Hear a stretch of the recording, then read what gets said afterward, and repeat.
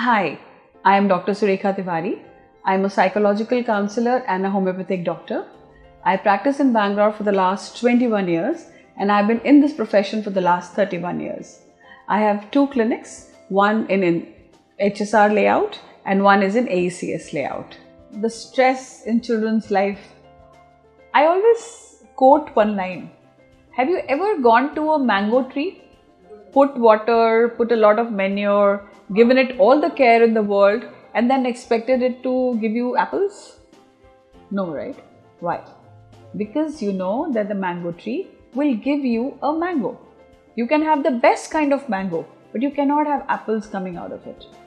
It is the same thing what parents can understand and do with the child.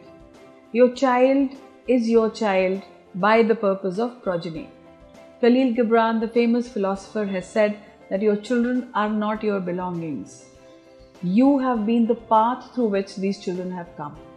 You have to take your child, you have to understand your child the way he or she is born with.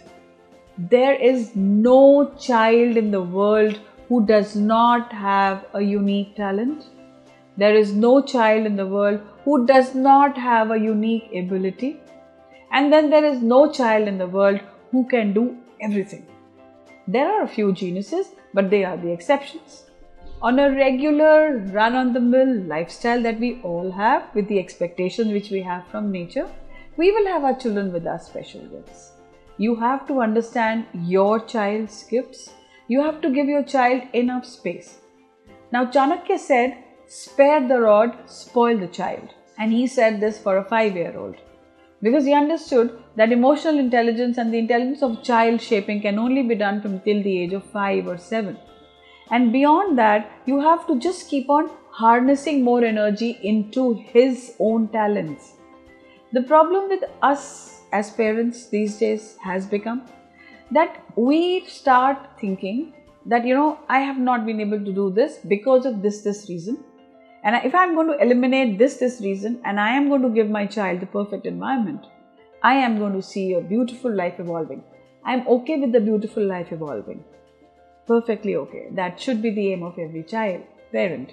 But at the same time, please understand, please accept and please validate your children so that tomorrow your children can come back to you and share their failures with you. Sharing a win, sharing a laurel, sharing an award comes so easy. It is sharing the failure, sharing that area where the child may be ashamed, sharing that area where the child was absolutely embarrassed. It's very important for us parents to give our child that platform.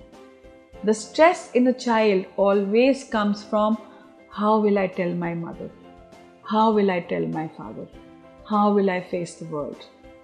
If you as a parent have not given any of these fears to your child, you've done very well.